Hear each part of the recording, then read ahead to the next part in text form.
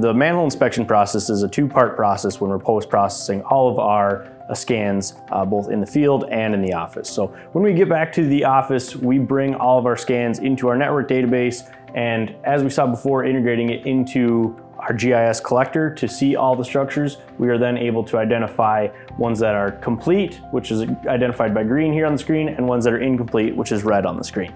So we're gonna go ahead and select on an incomplete sanitary sewer structure here. And once we do that, it ties into the inspection record associated with every structure. So these inspection records are all developed from or they're originally based off of the National Association of Sewer Service Contractors. They developed a standardized format for coding sanitary sewer pipes in general, as well as manhole structures, service laterals, and everything. So it gives us a standardized baseline for all the different inspection features that some of our clients may want. And then within GIS, we have the capability of customizing that into particular format, whether there's specific preferences that our clients may request on any given project, depending on the focus. So this is just the raw viewer. Within it, we can integrate several additional features such as measurements. So we're going to turn on the 3D objects, and that allows us to see our pipe sizes, as well as some of our other indicators throughout the structure that help us code and kind of identify different components of the structure.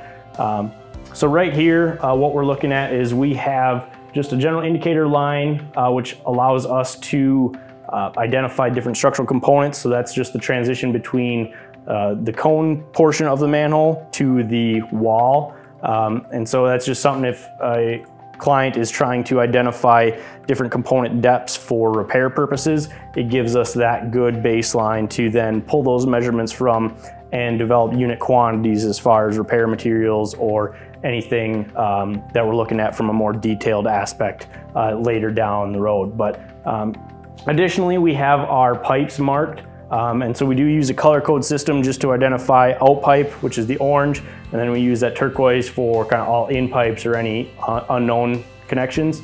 And with that, there is, since this is a geometric data-based scan, there's measurements associated with that. So we're able to select on the graphic and it will bring up a dimension. So this is actually a 22-inch vitrified clay pipe. So using that geometric data, our technicians are able to get, very precise measurements on all of the kind of components within the structure, from pipes, whether they're round to, you sometimes have your rectangular outfalls, anything like that. We're able to integrate that all into our inspection attributes and provide a very detailed overview of each structure. We are able to, if we go to the orbit view of the window, we can actually zoom in and out and pan kind of all around through the structure. So you're able to fully understand that the makeup of that structure and its kind of geometric layout. So it's not just a 2D image. You're able to kind of fully access this from that 360-degree dimension that it was taken in. So it provides a lot of extra data and kind of extra understanding for these structures beyond just seeing a flat image. So highly beneficial to a lot of different project opportunities out there.